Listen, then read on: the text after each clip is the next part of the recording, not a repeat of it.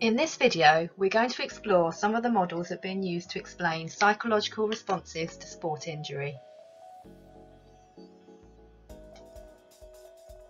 The first group of models we're going to look at are grief response models, which are sometimes called stage models. Grief response models assume that an athlete will react to an injury in a similar way to which an individual might respond to a significant loss, such as the death of a loved one. This suggests that injury constitutes a form of loss to the individual. Kübler-Ross's 1969 grief response model, which was originally developed to explain responses to terminal illness, has been commonly used in early psychology of sport injury research.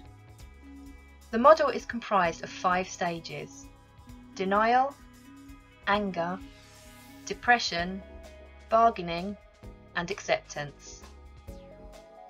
It is suggested that following injury, all athletes progress through each of the 5 stages in order. Whilst these models are intuitively appealing, they do have limitations. The main limitation is their rigidity. They assume that every athlete is the same and that consequently all athletes will respond to injury in the same stereotypical way. In practice, this is simply not the case. Different people respond to injury in different ways. For example, one person may be totally devastated by an injury, whilst another person with the same injury who has been underperforming may see the injury as an escape from or an excuse from that poor performance. Such an athlete is unlikely to demonstrate, for example, a period of depression because they may actually be quite happy about being injured.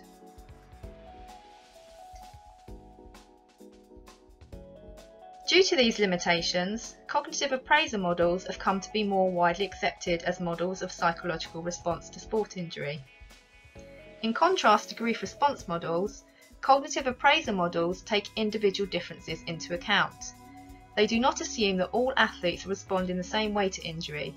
Instead, they suggest that how an individual appraises the injury will dictate their psychological responses.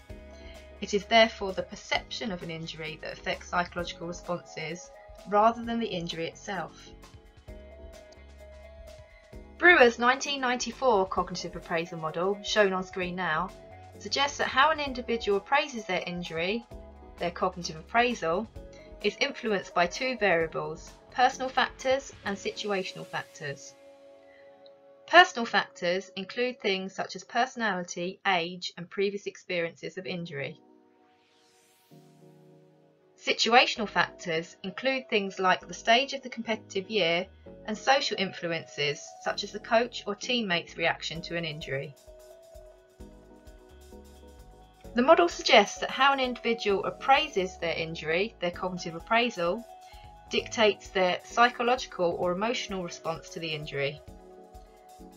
The model further proposes that these emotional responses will affect the individual's behaviour in relation to the injury. For example, whether or not they will adhere to their injury rehabilitation programme.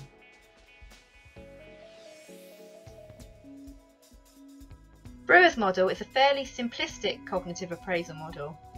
In contrast, the integrated model of psychological response to sport injury is a more comprehensive model that has been widely adopted in sport injury psychology research.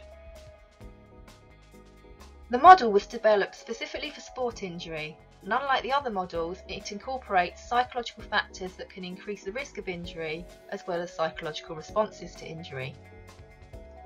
Like Brewer's model, the integrated model suggests that cognitive appraisal is dictated by personal and situational factors and provides a wealth of examples of each. This cognitive appraisal then impacts on the athlete's emotional and behavioural responses and recovery outcomes. So how are these models relevant to people involved in supporting injured sport and exercise participants? They're useful in helping us to understand how and why individuals might respond in a particular way following sport injury, which might help us to identify appropriate interventions to prevent or minimise psychological difficulties. Additionally, we can look at the models and identify factors that are within our control that can have a positive influence on the injured person's recovery, such as social support.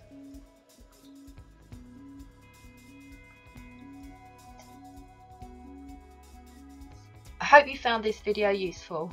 Thanks for watching.